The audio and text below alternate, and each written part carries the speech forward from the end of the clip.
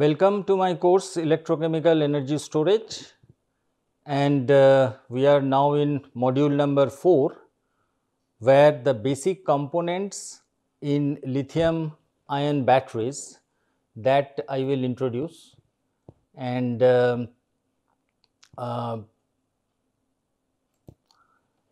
so far we have talked about the positive electrodes, we have talked about negative electrodes, and apart from that we have separator, we have electrolyte, we have current collectors.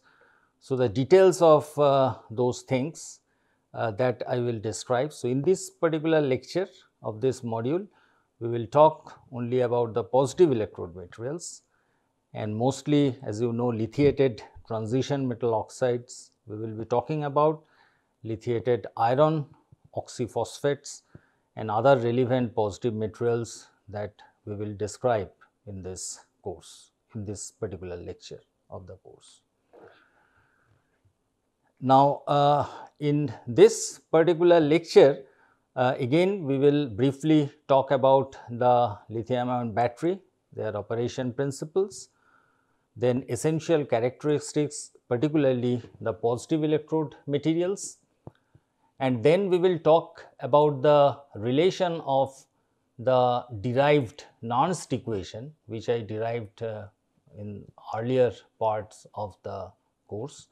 So, Nernst equation and how it affects the voltage.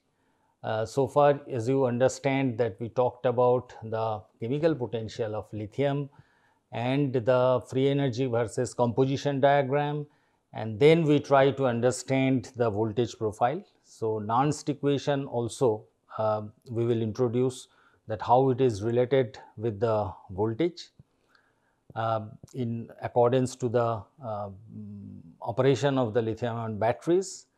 Then we will talk about the layered cathode materials and a special high voltage, high capacity cathode material, which is still under investigations, and we have also done a lot of work on these lithium manganese rich cathode materials for lithium-ion batteries.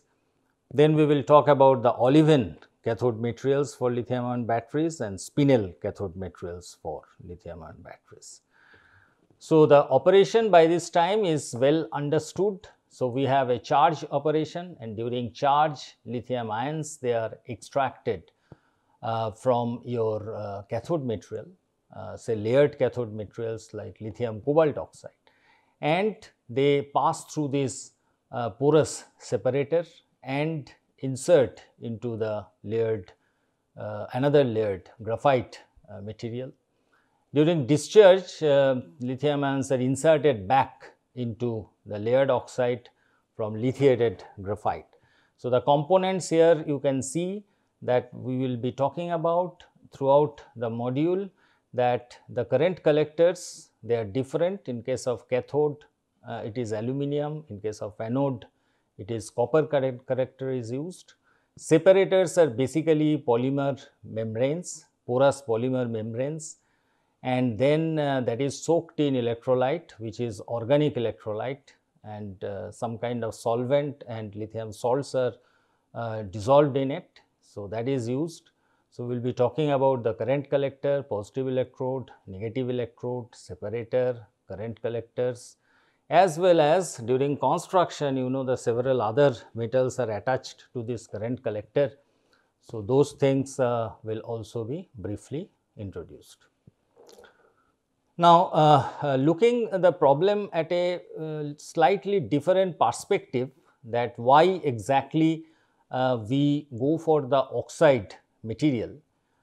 We can also try chalcogenides, but you know, the chalcogenides, they have really lower voltage versus metallic lithium. So, in half cell configuration, less than 2.5 volt is achieved. So, they are not comparable with the layered oxide material, which yield you 4 volt.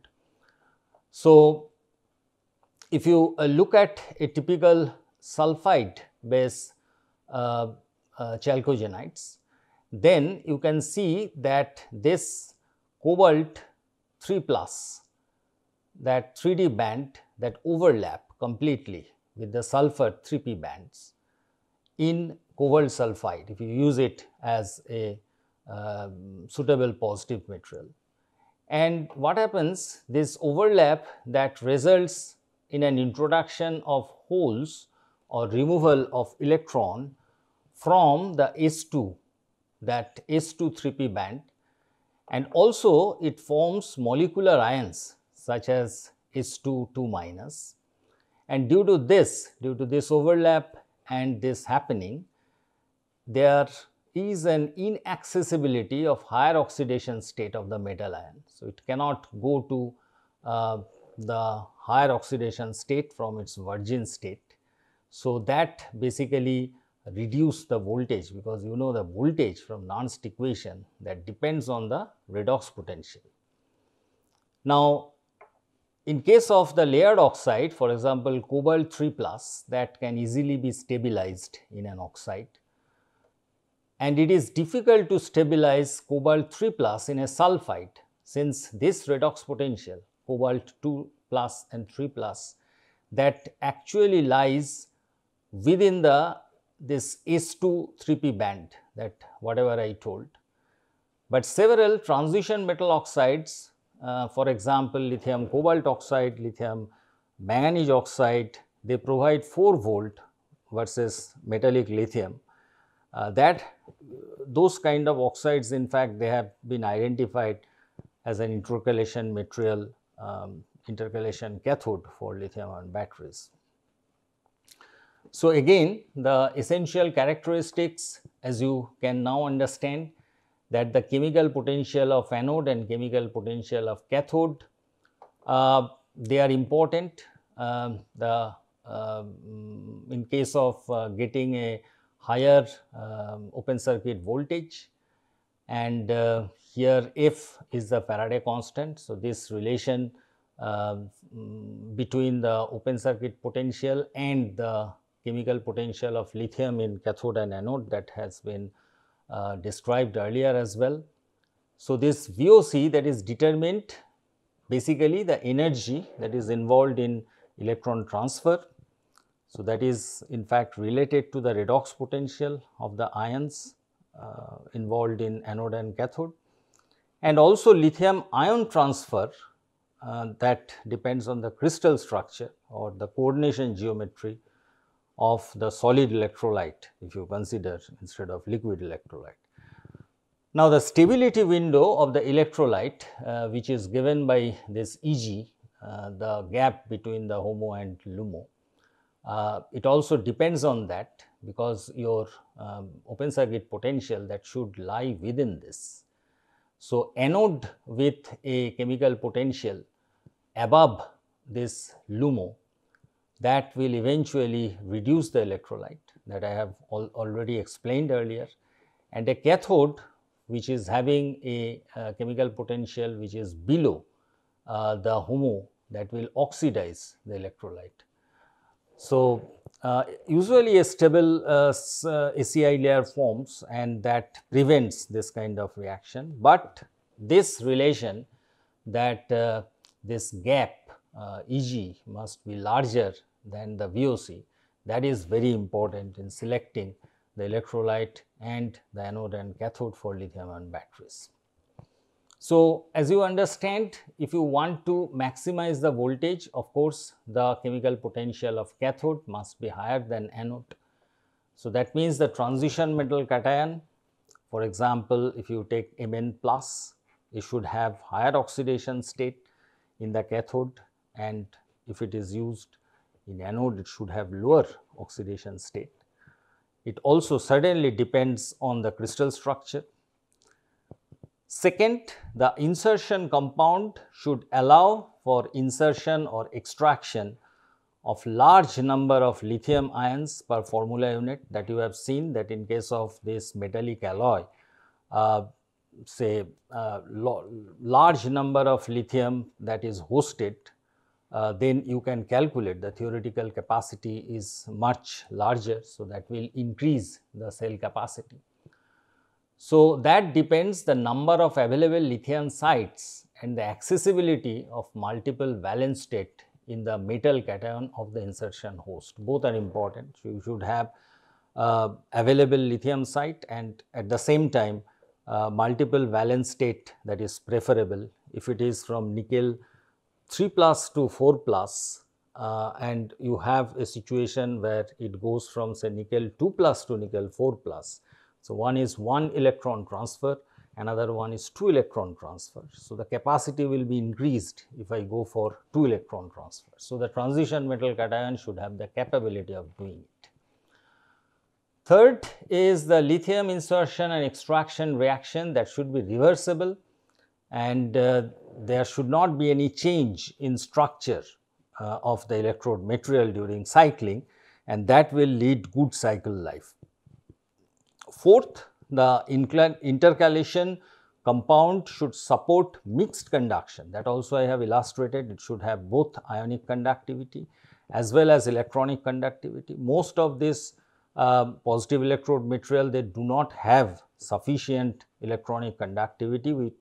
Therefore, we need to add external conducting agent in the form of acetylene black or carbon black in order to increase its electronic conductivity.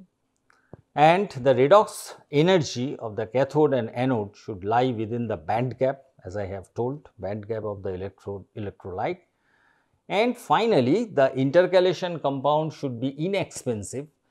If it is very expensive, then environmentally it should be benign and thermally and chemically stable. So, for example, if you have an option of lithium cobalt oxide and lithium manganese oxide, of course, cobalt is toxic, it is expensive, then we will go for lithium manganese oxide. But as you remember that we will have to take care of the crystal field stabilization energy. Manganese has a tendency, due to its lower oxidation state stabilization energy, it will migrate from transition metal site to lithium ion site, and that will be detrimental for the electrochemical properties of the battery. So, even if they are much cheaper, it is difficult to use. So, lithium cobalt oxide was the first choice to make the commercial batteries. Now, it is quite straightforward to relate the voltage and Nernst equation in a typical lithium ion cell. So, when for example, we apply the Nernst equation in lithium ion cell, again we can write the free energy change that is equal to free energy change at standard condition and this term RTL and Q. So, in equilibrium state, this is minus RTL and Q plus RTL and Q, and this is actually number of electron that is being transferred, Faraday constant, and the electric potential. So, this also I have talked about as a part of my earlier lecture, that you can replace this del G 0 term with minus RTL and Q, because in the equilibrium state that free energy change is 0. So, this relation has been talked about. Now, let us look at the reaction in the cathode. So, if it would have been possible to completely extract the lithium from lithium cobalt oxide, then during your discharge, this lithium will come back in the lithium cobalt oxide, the host material, and in the anode, this is LiC6, which forms after charging. It will again extract lithium. So, during discharge, this lithium will come out, and this eventually will go and insert into the positive electrode material. So, the overall reaction is this one, which I think you will be able to understand this relations. So, now if you apply the Nernst equation in case of anode, you have the potential in the standard state, then RT by F will be there, and this Q value will be the product whatever is there, lithium ion and C6, and the total concentration of this one.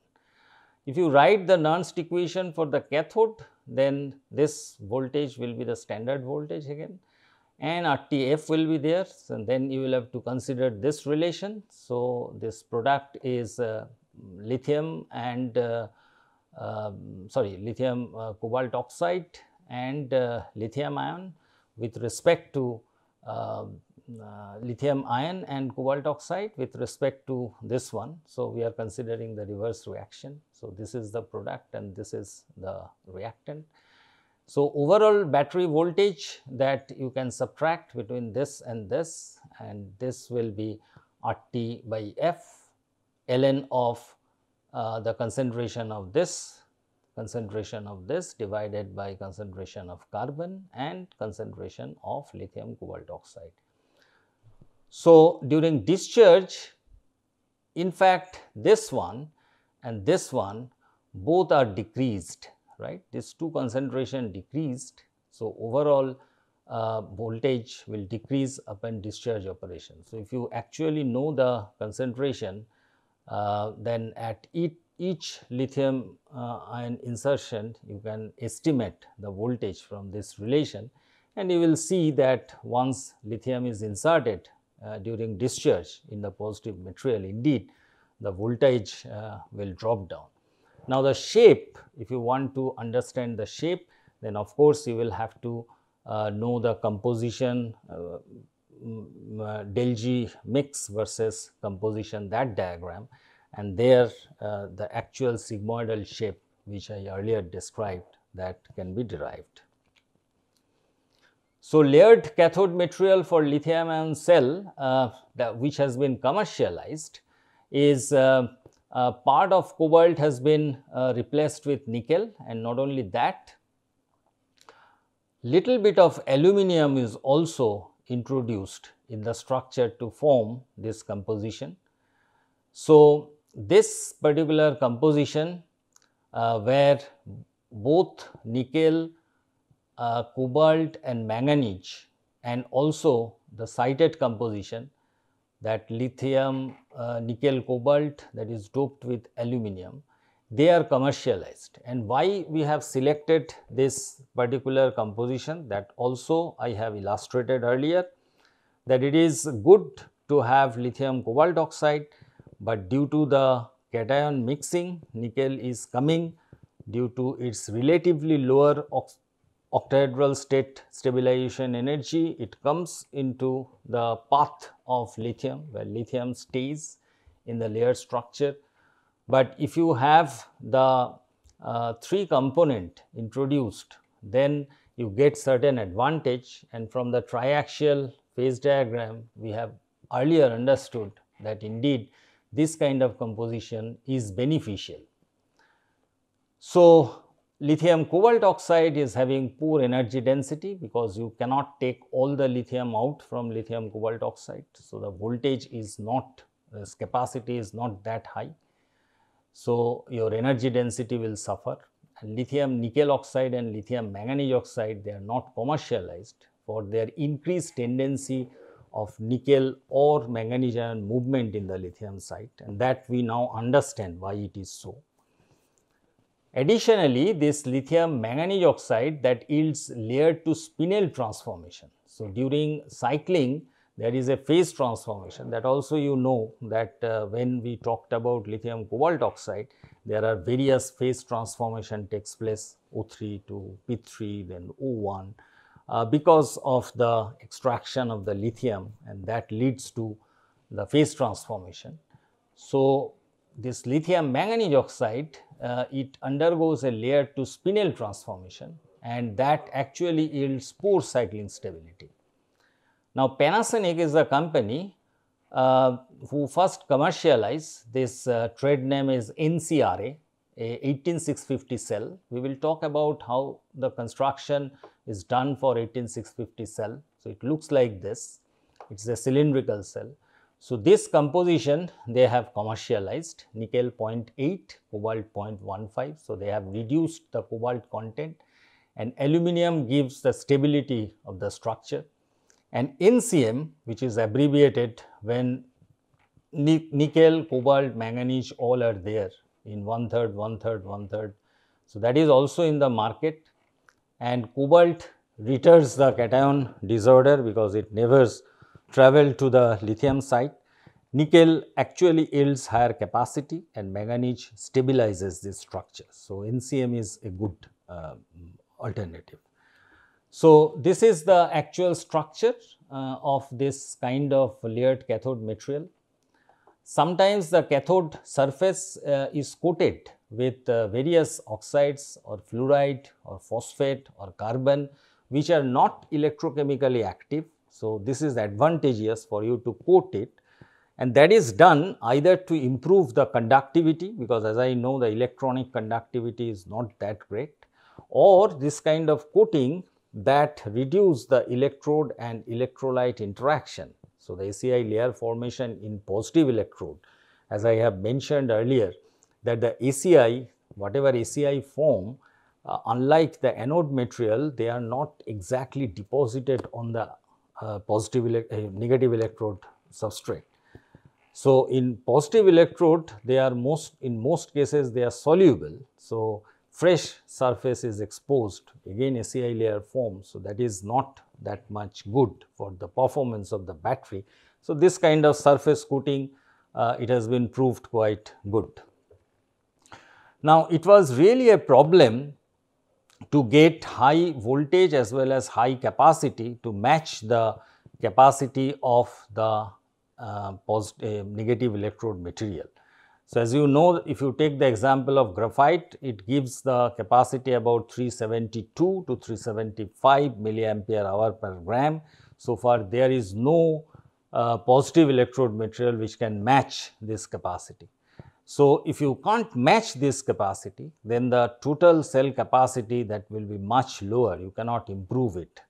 So, if you improve the voltage and if you improve the capacity simultaneously, then only the energy density of the battery will be high. So, one intelligent aspect, the procedure, it was developed in Argonne National Laboratory, and what they did, they took this compound Li2MnO3, and in layered location it is having a monoclinic structure, and in layered notation you can write it lithium in its lithium site, and 1/3 of it goes to the manganese side, transition metal cation side. So, there is a ordering 1:2 ordering of lithium and manganese, and this kind of ordering you can see in the transmission electron micrograph, and this kind of domain it forms, it is an ordered structure inside the layered material. So, I will just explain it.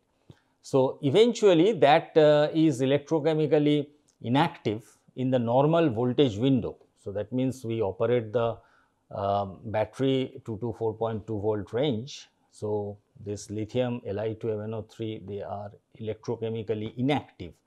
So, you cannot extract that easily lithium from it, and manganese, as you can see here, manganese is in +4 valence state, lithium is +2. So, that is getting balanced. So, it is difficult to remove this. But interestingly, when you charge it beyond 4.5 volt, lithium can be extracted from Li2MnO3 through the release of lattice oxygen. So, this lattice oxygen will be removed, and then you can extract the lithium, and eventually you will form activated manganese dioxide. So, activated manganese dioxide will basically integrated with the active component. So, you use this material and you form a composite of the traditional layered oxide material, and if you charge it up to 4.2 volt, then the lithium from this cannot be extracted. But if you increase the charge voltage beyond 4.5 volt, then release of oxygen occurs from this part to form manganese dioxide, which is structurally integrate with the layered component. So, now when you discharge it, then this manganese, which is in +4 valence state, because MnO2 you can understand that the oxidation state of manganese is +4. So, they are reduced in +3 valence state and then again oxidize to +4 valence state. So, the capacity is increased because in order to do that, this manganese 4 to manganese 3 and this redox to take part in, you are introducing additional lithium. So, additional lithium in transition metal site that you are introducing, though eventually that will increase the capacity. And this redox, along with the traditional redox of nickel 2 plus to nickel 4 plus and cobalt 3 plus to cobalt 4 plus, which was already there, plus the manganese here. And if the manganese in plus 3 state is there in NMC kind of component, additionally you have this manganese and excess lithium. So therefore, this type of composite cathode which is prepared quite intelligently, so that increases the capacity, and therefore it is termed as lithium manganese rich cathode material. So pictographically, if you see it, that in this kind of layered material, if you charge to 4.2 volt, then lithium will be extracted from this side. So the lithium vacancy will be there here. Then you discharge it, then again lithium will come back and fill up these vacancies. So after a number of charge discharge cycle, most of the lithium is coming back. There is slight phase transition and oxidation state, of course, the redox oxidation state will change, but this is the normal procedure which so far we have described. In this case, when you make a composite of this layer with your Li2MnO3 type of otherwise inactive material and charge to, for example, 4.8 volt, then several other things happen here. So as you can see here, it can form the lithium vacancy in the lithium layer. Then number 2 is lithium vacancy is also formed in this layer, because you can understand lithium is not only in the layered side, but it is also there in the transition metal side. And oxygen vacancy that will form because oxygen will get released. So several different phenomena is taking place, and not only that, this transition metal cation, they also migrate here. So during the charge, several things happens which are very unlike than the traditional layered cathode materials.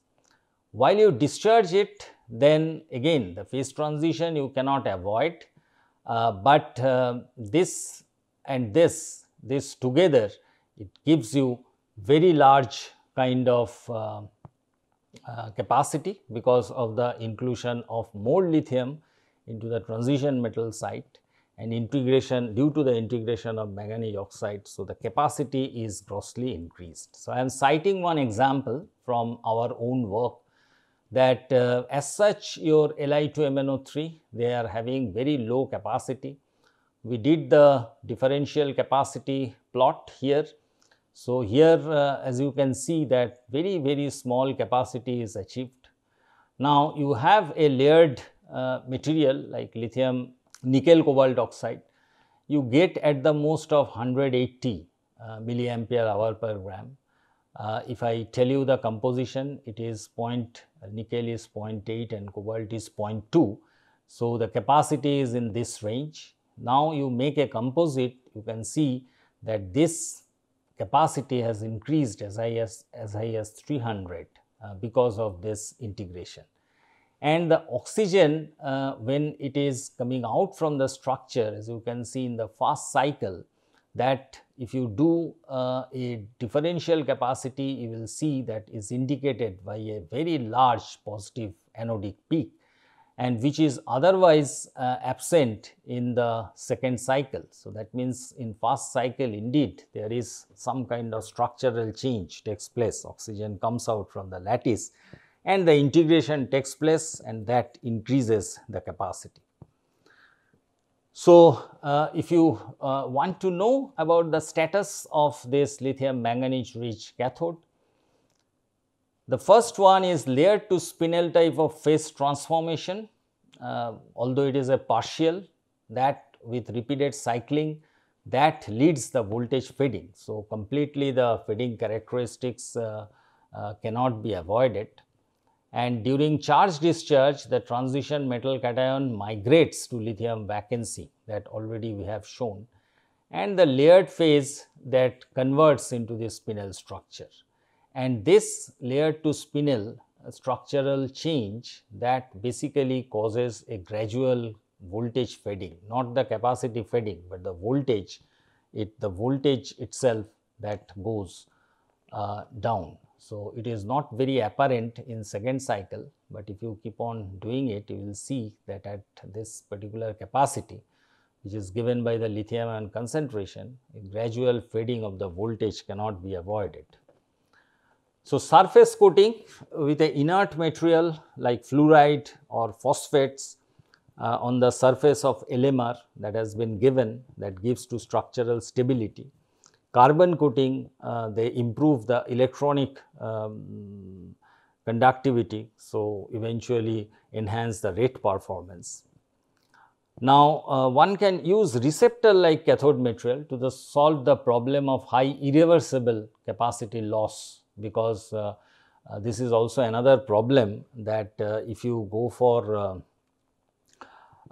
this type of first cycle and second cycle, if you see that there is a huge loss, so the Coulombic efficiency is not that great. So, to solve that high reversible capacity of this LMR, some cathode material was developed like V2O5, this compound, this was developed. So, large amount of lithium ion that is irreversibly extracted from this lithium rich material can be reinserted into this material. So, this material will become active and that will lead to the capacity. So, that is another improvement, some work is going on. Surface modification includes the acid leaching that might extract the lithium and oxygen in advance. Without electrochemical charging, you can do the acid leaching, and that is beneficial for the first cycle Coulombic efficiency to drop down significantly. Novel structure you can make like nanowire or nanoplate or core shell type of structure that usually shows superior electrochemical performance. For example, the rate performance can be improved by controlling the growth direction where the lithium ion transport is expedite. Cutoff voltage is important. So, initially lower charging voltage can and avoiding the deep discharge. So, if instead of going to 4.8 volt, if you limit it to 4.7 volt and do not deep discharge your battery, that is also sometimes beneficial. Olivine cathode material, that is another category. This also I have explained. So, you can understand that there is a strong bond between this phosphate and phosphorus and oxygen. The covalency that supports a relatively high voltage. The M atom, that is iron, are located in the octahedral site, as you can see here, and LiO6 octahedron that form a H shearing chains along the B axis. So, PO4 group share one edge with a MO6 that can clearly be shown here, and two edges with LiO6 kind of octahedra. So, this is a very stable structure, but unfortunately it exhibits very low electronic conductivity for lithium ion diffusion. That basically leads to lower discharge capacity and higher polarization value, and also the rate performance is not that great. In order to overcome that, one can reduce the particle size. So, if you reduce the particle size, that reduce the diffusion distance and increase the contact area between the active material and electrolyte, which sometimes is good, but sometimes it creates problem, because if a CI is formed and if it is dissolved, then that is not good for the cathode. So, carbon coating is usually also done to increase the electronic conductivity. Almost all the commercial olivine based cathode material, they are coated with carbon. Sometimes this Fe site you can dope it with other element, and that also, so that is the bulk modification that also you can do to increase the electronic conductivity because of the aliovalent dopant effect, it creates vacancy and eventually it increases the electronic conductivity. So, there are various types of olivine material. So, if you replace iron 2 plus by manganese 2 plus, cobalt 2 plus also can be replaced, or nickel 2 plus, that basically increases the redox potential. So, iron is somewhere here around 3.5. If it is here, then it is increased further here, but the capacity also falls down. So, the energy density that is to be seen, that how much energy density, which is a product of the voltage and capacity, that exactly you gain. So, lithium manganese phosphate is of particular interest because this is environmentally benign. Manganese is abundantly available, particularly in India, and the redox couple is around 4 volts, so which is higher than this. So, this material is of interest, but to my knowledge this has not yet been commercialized. But low capacity of this practical capacity, even at low current, this is not very good for the commercial adaptability, and this is due to the wide band gap, about 2 electron volt, and lower electronic conductivity, which is about 10 to the power minus 14 Siemens per centimeter. This is much lower as compared to lithium iron phosphate. Spinel based cathode material, so I have already explained it earlier. So, lithium ion, they occupies 8A sites and manganese occupy the octahedral site, and oxygen is 32E Wyckoff notations, that site, and oxygen forms a close pack array. Tetrahedral sites are phase shared with vacant octahedral site, which I have denoted with 16C. So, eventually this 8A, 16C, 8A, 16C, that channel is available for lithium ion intercalation. So, in the composition range where X is between 0 to 1, this lithium manganese oxide that remains cubic. So, lithium extraction from tetrahedral site does not alter the cubic symmetry, but the lithium extraction occurs in 2 steps. You remember when we talked about the charge profile, it has 2 plateaux. So, one is in this composition range and other is in this composition range. So, it occurs in 2 steps. Structure remains cubic, but in the composition range between 2 to 1, cubic spinel phase transformation takes place. So, if you additionally want to put lithium in this site to form Li2Mn2O4, which occurs typically at 3 volt, then a cubic to tetragonal phase transition takes place, and this is associated with 16% increase of C by A ratio of the unit cell. So, you can calculate the volume expansion. If you know the volume of the cubic cell and know the volume of the tetragonal cell by knowing the C by A ratio, then you can estimate that there will be substantial increase of the volume. So, 3 volt range, if you do the charge discharge, they will have a poor capacity retention because a continuous change of this lattice structure from cubic to tetragonal and back to cubic, and structural integrity will not be maintained. So, you will have to restrict the deep discharge, you cannot do. So, you will have to restrict above 3 volt region.